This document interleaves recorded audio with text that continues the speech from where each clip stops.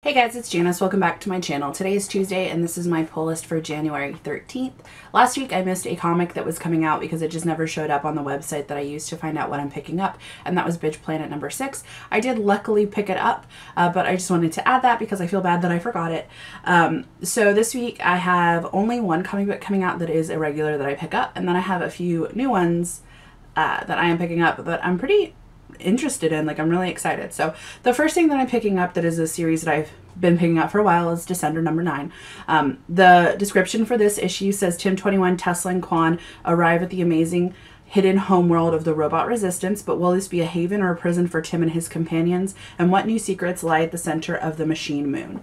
So Tim was taken to a planet. Tim 21 was taken to a planet to be destroyed, and there he met another Tim who is part of the robot resistance, and he's being taken, him and Quan and Tesla, who is, Quan is who technically, quote unquote, is given credit for creating modern androids in this world, including the Tim 21 series, or the Tim series. And then Tesla is the daughter of like the head of the main governing system over like the center of the universe, like their outskirts of like the system, which aren't governed by the main system. But Tesla, I think her father is the president of the main governing system. And so she was sent to find Tim 21, and, you know, they were hijacked or whatever. And now they're being taken to the robot resistance headquarters. I'm really interested to see where this is going. I want to know if it's a prison or if it's a haven. If, you know, I want to know about the harvesters. I know that's obviously the main point. Like, what brought the harvesters? I don't know, up to the point that the harvesters came and robots and androids were seen as like dangerous. I don't know how they were treated, but I think they were treated pretty well. So I can't imagine that the robots created the harvesters, like the robots or androids created the harvesters. But I don't really know at this point. The next thing, so that's it that I'm picking up. That is something that I normally pick up. The next thing that I'm picking up is a one-shot, just a single issue, and it's called Ikebana by Ikebana. I don't know if I'm saying that right. By Yumi Sagagawa. It says, this is the creator of I Think I Am in Friend Love With You.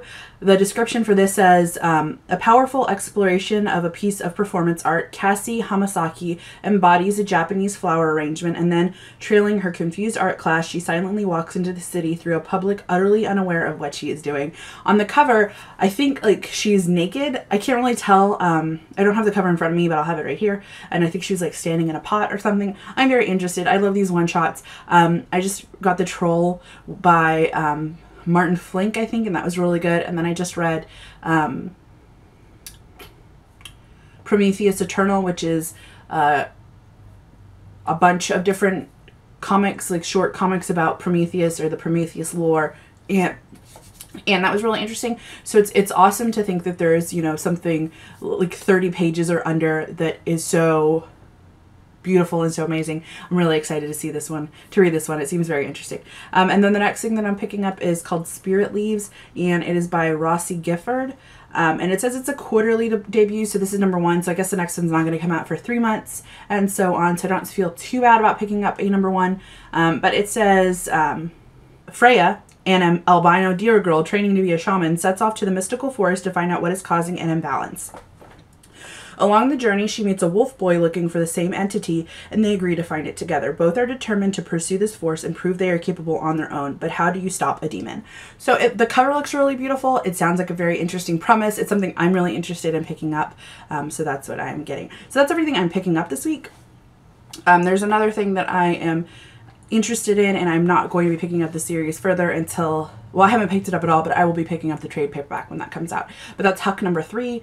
Huck is a person who has abilities. The abilities are pretty much unknown as far as the scope of what he can do is, but in the first issue, a woman accidentally throws away her necklace, and he goes to the junkyard and he finds it for her. The junkyard, it's a necklace. So that doesn't seem like much, but that's massive. Another thing that he is mentioned that he had done before the first issue is a person was like lost in a lake, and he went and found them like when everybody thought he was like dead.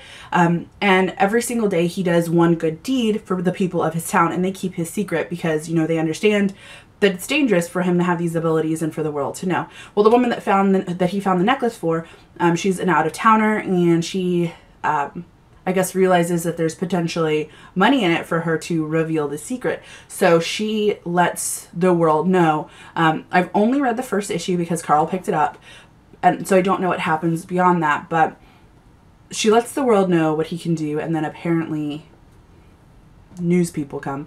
And so the description for this issue says, Huck takes his mission across the country helping those in need while powerful figures in the U.S. establishment try to use his abilities for their own ends. So, like I said, there hasn't been any scope for his abilities up to this point. So he could be able to, like, do anything, really. I mean, he has something.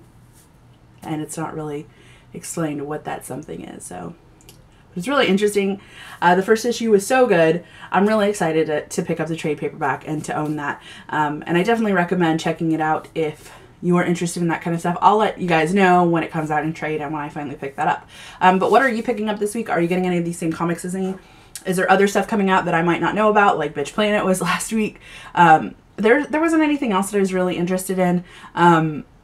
I don't go for DC and Marvel very often, so I went through there, but there wasn't anything that I was interested in. So I guess like this video if you liked it, and follow me on Tumblr, Twitter, and Instagram.